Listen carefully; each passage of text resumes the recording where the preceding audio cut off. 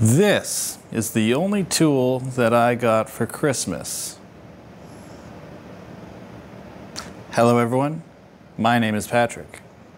Some say I've embodied the soul of woodworking into my very fingertips. Others, they say I'm a woodworking oddball. But what we know for sure, this is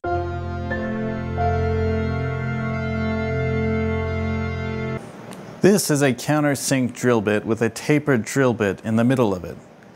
It features a lock-in collar that functions as a depth stop. It's carbide tipped to stay sharp longer.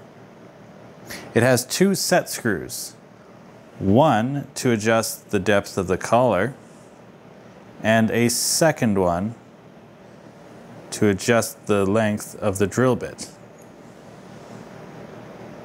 Sometimes the drill bit disappears entirely and you just have that. Essentially, the combination between the two of them will allow you to determine what length of screw you are pre-drilling for and how deep you want your countersink to be. Essentially, how flush you want your screw to be with the wood you're sticking it into. Now for a demonstration. I'm going to be using roughly 1-inch screws.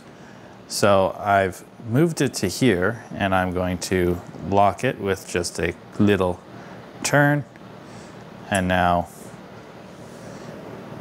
it's not really moving anymore. And on the top, I want our screw to run flush with the wood. And this should be fairly close to accomplishing that. Now I've grabbed a couple screws here and I have my drill. So I'm just going to lock this in and bring this over here and show you exactly what I'm talking about.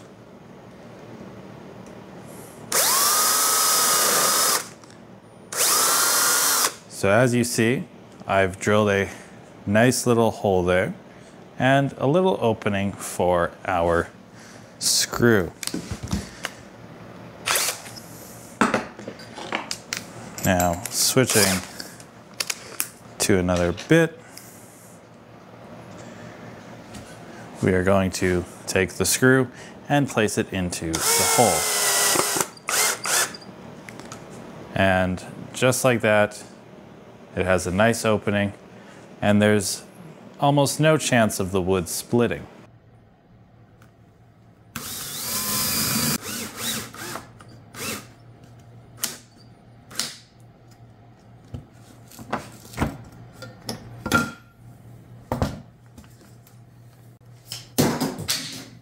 Something else you can do with this though, I personally prefer, if I'm going to use screws, that you cannot see the screws. So by taking it, unlocking it, and dropping it as far down as I can, I can pre-drill my hole. But this time, there's a much deeper hole here.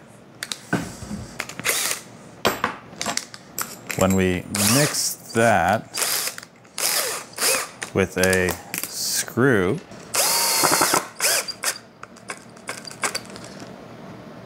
it's placed into the hole, and we can take a dowel.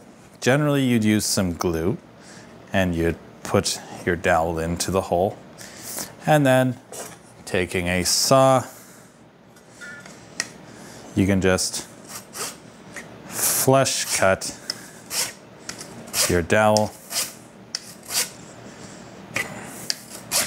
I need to clean my saw, but that's actually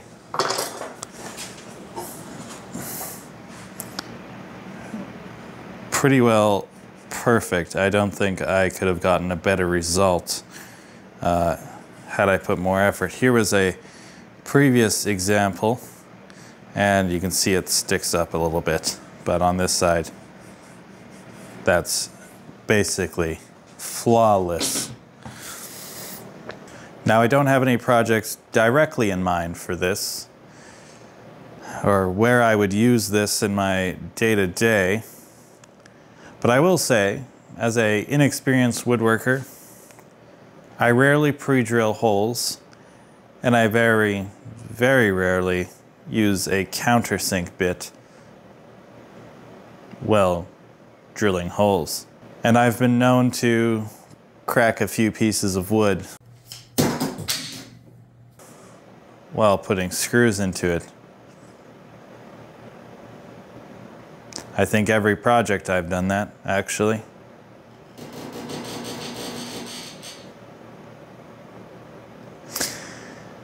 Having this tool will simplify the process. It will half the time to do these two functions because it's in one.